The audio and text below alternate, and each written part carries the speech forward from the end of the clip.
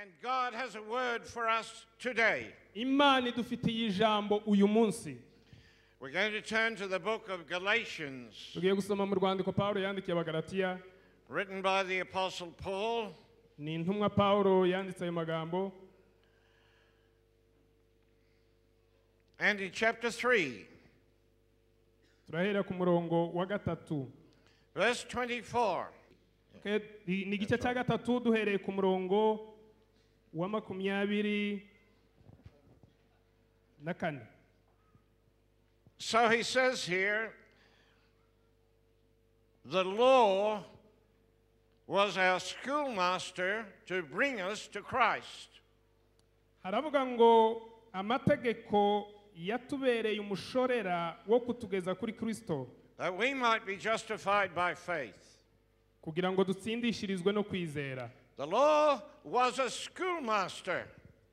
Amategeko yari umushorera, yari mwarimu. That means it was teaching us something. Ni bangahe muri mwe bigeze kwigisha? What was the law teaching us? Ese amategeko yatwigishaga iki? It was teaching us righteousness. Amategeko yatwigishaga It was gukiranuka. teaching us holiness. Yatwigishaga kwera. But you see, you cannot legislate for holiness. Ariko ntiwapfa gusa kwera. In other words, you can't make a law that will make people holy. Mu yandi magambo ntushobora gukora itegeko rituma abantu bahinduka bera. Holiness is what we are. Kuba wera nicyo turicyo. Holiness is something that has been worked into our whole being. Kwera ni umurimo ukorwa mu mitima yacu, muri twe ubwacu. But the law of God, Ariko itegeko ry'Imana, which was the covenant that God made with Israel. ari naryo sezerano Imana yagiranye And n'Abisirayeli, he said to them, yarababwiye ngo if you will obey my voice nimwumvire ijwi ryanjye and the things that I have asked you to do, n'ibintu nababwiye gukora, I will make you a nation of priests. ngo nzabahindura ubwoko bw'abatambyi. In other words, Mu yandi magambo, Israel was to be the priesthood for the world. mu yandi magambo biravuga ngo Isirayeli yari igiye kuzaba ubutambyi bw'ubwoko kuva kera. But they never made it. They never became that Ariko priesthood. ntibigeze baba bwo. Today, Uyu munsi rero God is looking at a people. Imana irareba abantu bayo, He said, I want to raise you up ikavuga ngo ndashaka in kubahaguruza holiness kugira ngo and mukiranuke, in righteousness, muba abakiranutsi to n'abera, become a priesthood kugira ngo muhinduke abatambyi, that will be the priest to the nations of the world. muzahinduka abatambyi ku isi yose. Are you hearing this? Mbese murumva ibi? This is your responsibility to God. Ubu ni bwo burenganzira bwawe ku Mana. So in the next verse, verse 25, Umurongo ukurikira ni 25. but after faith has come to us, Ukwizera kumaze kuza, there's no more need for the law. titwaba tugitwarwa n'amategeko ukundi. As a matter of fact, Kubera iyo mpamvu, the law ended with Christ. amategeko yarangiranye na Kristo. That was the end of the era Aho of niho habaye law. amategeko, niho habaye iherezo ry'igihe cy'amategeko. So up until that time, Kuva icyo gihe, the people were responsible to keep the law. igihe cya mbere cyose abantu bari bategetswe kumvira amategeko. But Israel couldn't do it. Ariko Abisirayeli ntibabikoze. Israel failed in keeping the Abisirayeli law. bananiwe kumvira amategeko. They kept on breaking the law. Bakomeje kuyica. So God said, Imana rero iravuga ngo, then you will not become the nation of priests. ntabwo rero mushobora kuba ubwoko bw'abatambyi. Faith never came to Israel.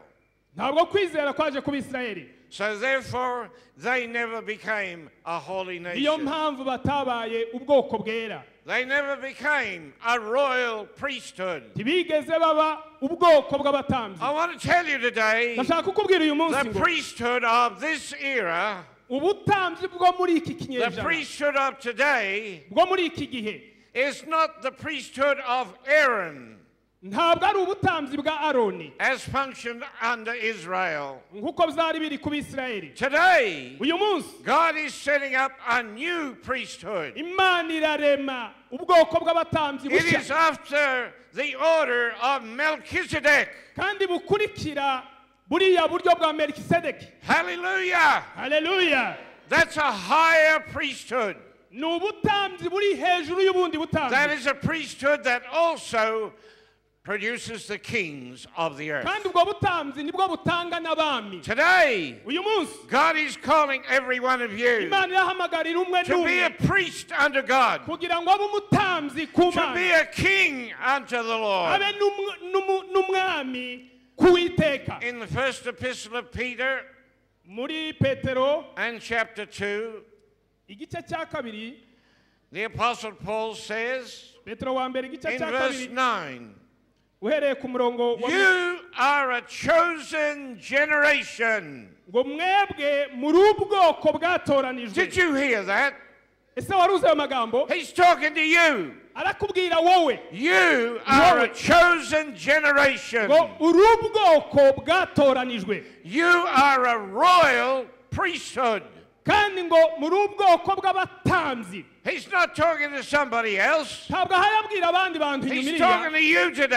arakubwira wowe uyu munsi. Can you hear this? Mbese ushobora kumva ayo magambo? God is calling you Imana iraguhamagara to become ube the king priest unto God. abami b'abatambyi kuwiteka. The nations of the world Ayandi moko yose are atugose waiting for you. baragutegereje wowe, They're waiting for that priesthood bategereje ubwo butambyi bw'ubwami so that they can come to know God. kugira ngo bazamenye Imana. This is important for us Iki ni today. ikintu cy'ingenzi uyu munsi kukimenya. So it says here Biravuga hano rero muri Petero that you should show forth the praises of him. Verse 9. n'ishyanga ryera n'abantu Imana yaronse, Who has called you out of darkness into light. ngo wabahamagariye kubakura mu mwijima ngo mujye mu mucyo. This is our vocation in God. Uku niko guhamagarwa kwacu ku Mana. This is your responsibility toward God. Kandi ubu ni bwo buryo bwawe. But you see, there is an issue here. Ariko hano hari ikintu. We're going to turn to Galatians chapter 4 now, verse 1. Tugiye gusoma Magalati igice cya 4, Because this is the issue that we are facing today. kuko iki ngiki nicyo ibi nibyo bituranga muri iki gihe. God is calling a nation of priests. Imana irahamagara ubwoko bw'abatambyi.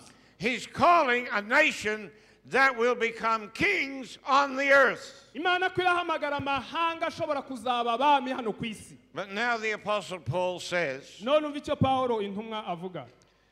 chapter 4 and verse 1 of Galatians, Abagalatiya igice cya 4 umurongo wa mbere. the heir, as long as he is a child, is no different from a slave. Ndavuga ko umuragwa iyo akiri umwana atagira icyo atandukanaho n'imbata.